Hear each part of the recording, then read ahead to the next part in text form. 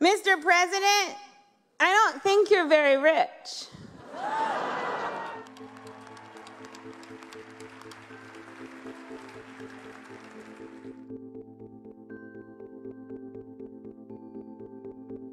I wouldn't change a single word that I said. I'm very happy with what I said, and I'm glad I stuck to my guns.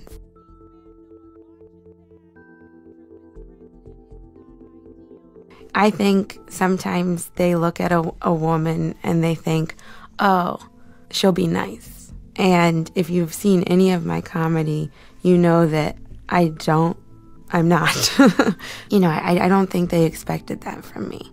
I think they still have preconceived notions of how women will present themselves. My only regret is that, to some extent, those 15 minutes are now defining 4 hours of what was a really wonderful and unifying night.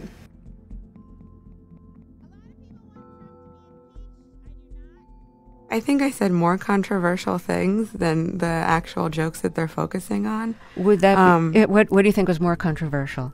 Well, I think they're kind of just trying to distract from the ending, which where I pointed out that they're all profiting off of Trump and they helped create this monster.